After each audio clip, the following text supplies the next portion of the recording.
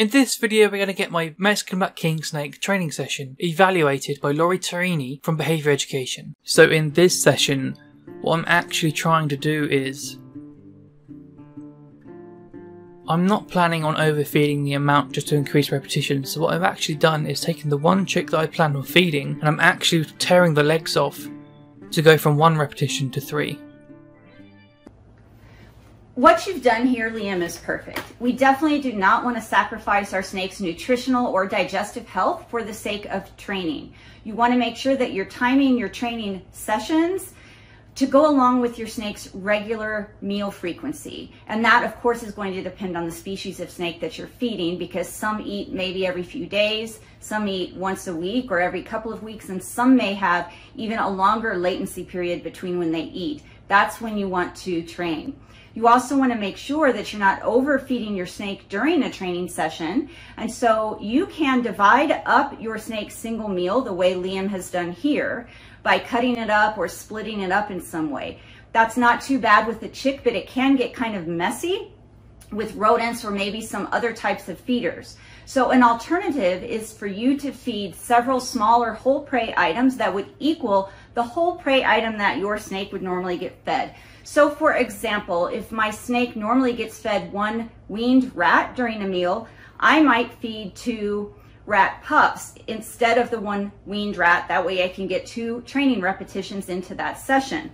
Another example would be if my snake normally eats an adult mouse during their meal, I could feed, say, 3 fuzzy mice instead of the 1 adult mouse, and that way I'm getting 3 training repetitions into that 1 training session. So one issue that I have been having that is personal to me is that a lot of my snakes get rather excited, which means they strike at the target. And a couple of times it has made me jump, and I've obviously jolted and moved the target, which obviously scared the snake and caused an adverse reaction to the target from the snake. That's not something that I want to reinforce. So my particular focus in this session was actually not only the snake's behaviour but my own, not jolting essentially.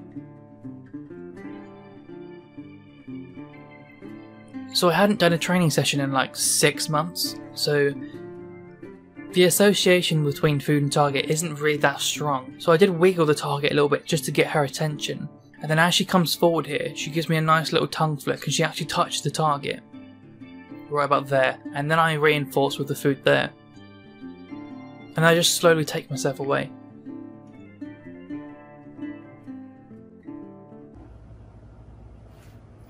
This was really nicely done because your snake's at a level where they've had some exposure to target training, but they're not a very experienced learner, and there's been a very long latency period between your last training session and this one. I think that you handled this very well, and the snake did very well. She initially was interested in the target being there, and she sort of held in place for a few seconds to decide if she wanted to approach and retreat, and she did retreat. You moved the target a little bit, which really acts as a great prompt to re-engage her attention with it, and that worked. And then she approached the target, she tongue flicked at it, she touched it, and you reinforced very promptly.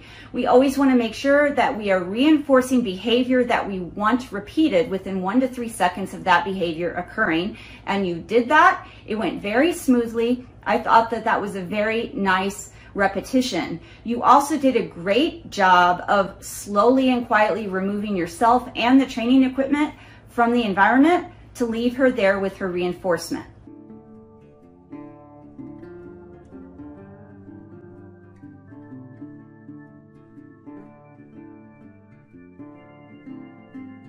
At this point, my question is should I actually just left that and let her figure out how to manipulate the food herself?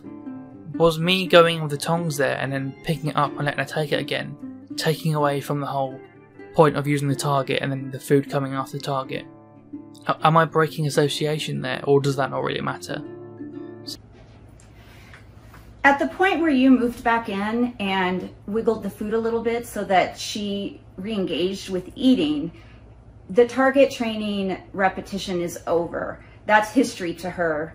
It's way more than 3 seconds since she did the target training session, and she has been left for several seconds there with the food item. And you had a couple of choices there. You can do exactly what you did, which is wiggle the food to get her attention back on it and for her to eat it so that you can move on to your next training repetition. Or you could have left her there with it to engage in some natural foraging and hunting behavior.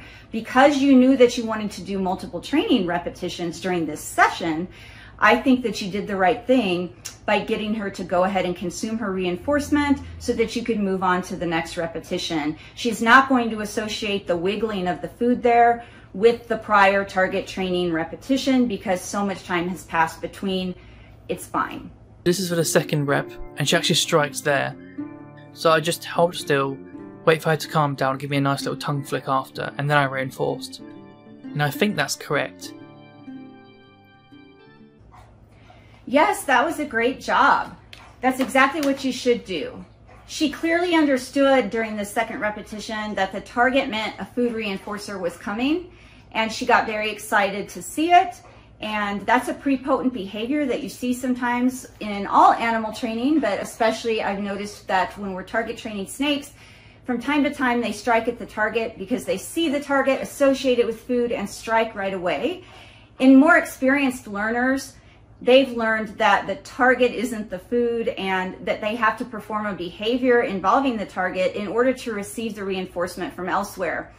In this case, you did the right thing. You didn't jerk, you didn't remove the target, you just held in place, waited for her to touch the target and tongue flick at it, and then you promptly delivered the reinforcement. That is exactly what you should do. And if you're able to continue that behavior, then the striking should extinguish over just a few more sessions. So now I'm coming in for this last repetition here, which is obviously the whole body of the chick.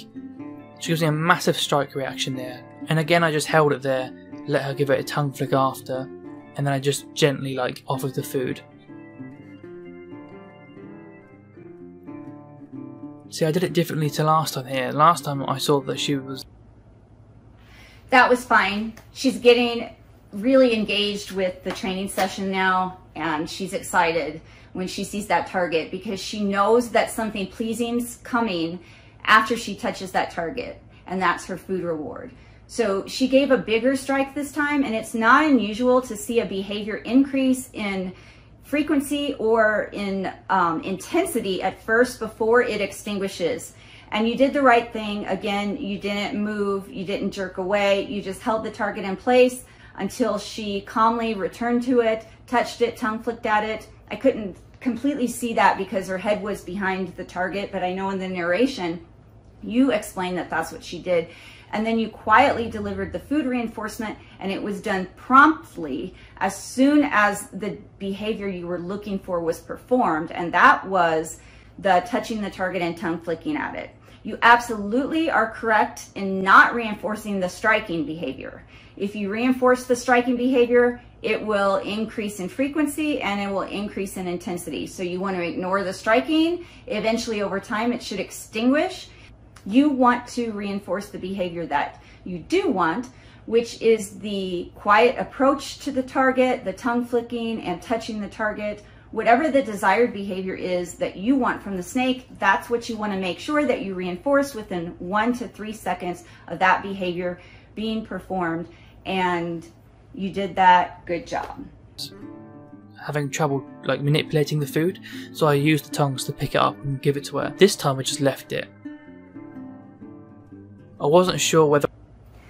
That's fine. Since you knew that this was your last repetition during this training session, there was no hurry for her to eat that food. And so you're fine allowing her to just spend as much time with it as she likes, and she can exhibit some natural hunting and foraging behavior. That is no problem at all. There's no problem doing 2 different types of training in the same session as long as they're separated by time, which they are in this case. So I will sometimes just do target training. Sometimes I will just set up a foraging exercise or a food puzzle for my snake. Sometimes I will just do station training. But oftentimes, especially with learners who need a little bit more of a challenge or are more advanced learners, I will set up these things in combination.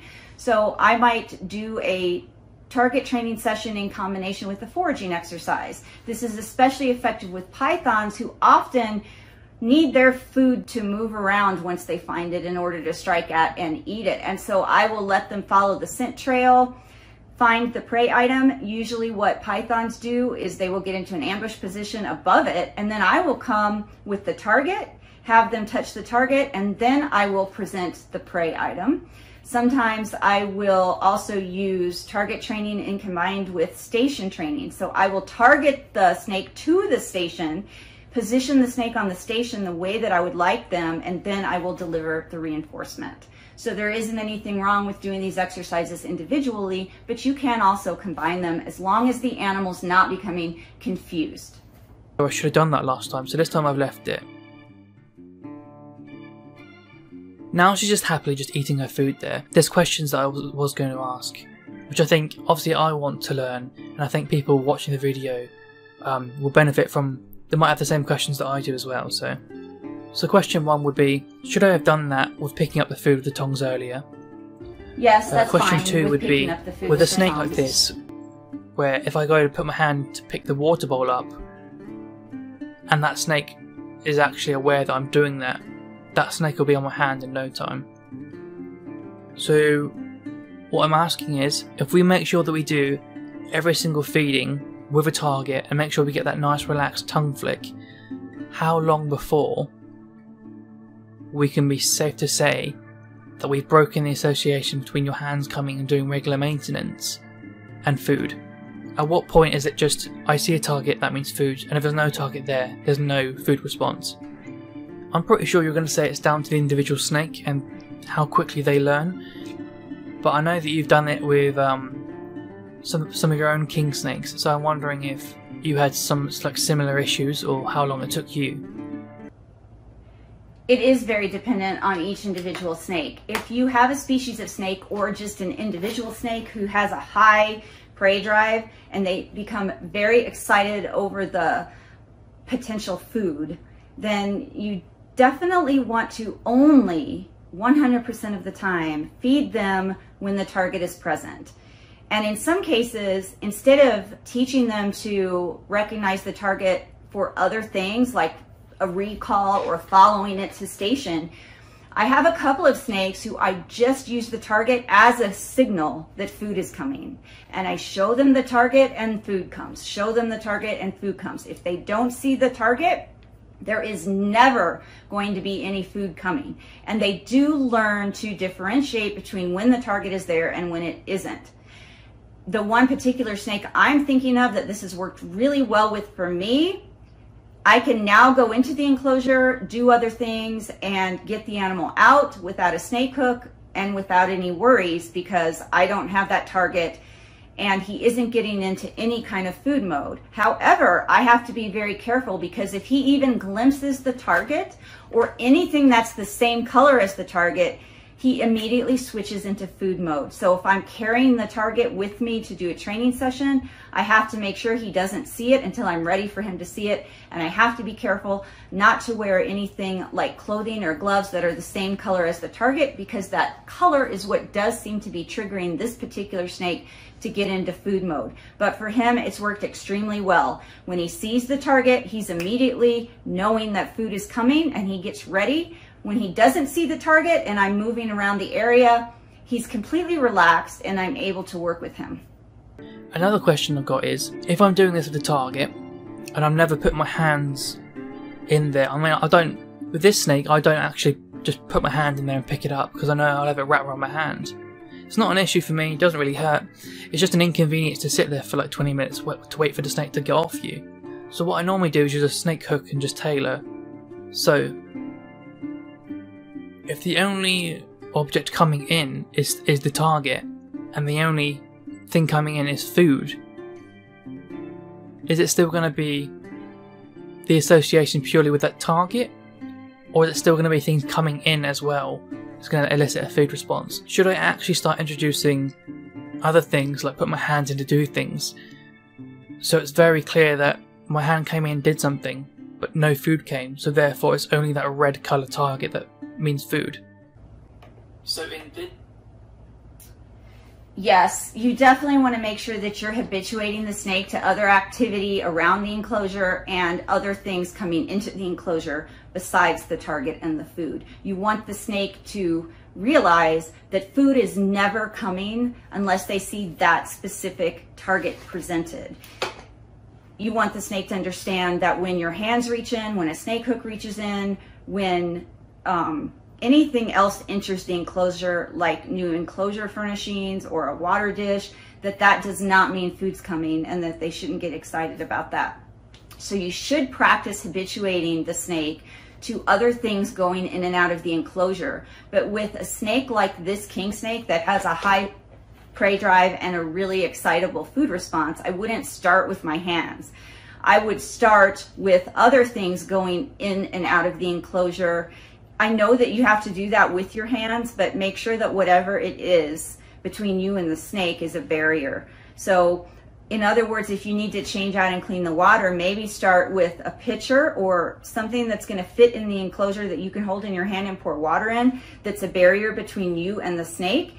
And then once the snake is used to that going in and out and realizes, oh, that's not food or anything related to food, then you could go ahead and take the water out and clean it and fill it properly. Or you might use other things to put between you and the animal until you see that they're relaxed and comfortable and realize that no food's coming, and then you can work in there with your hands. Or you might even remove the animal from the enclosure first if they're relaxed and comfortable about that, or allow them to come out of the enclosure on their own if that is something that they're habituated to and doesn't cause them any distress, and then you can do what you need to in the enclosure. But you definitely want to habituate them to things going in and out of the enclosure that aren't food and aren't the target, so that they start to differentiate a target means food, and all of these other things and activities that are happening means that there's no food coming.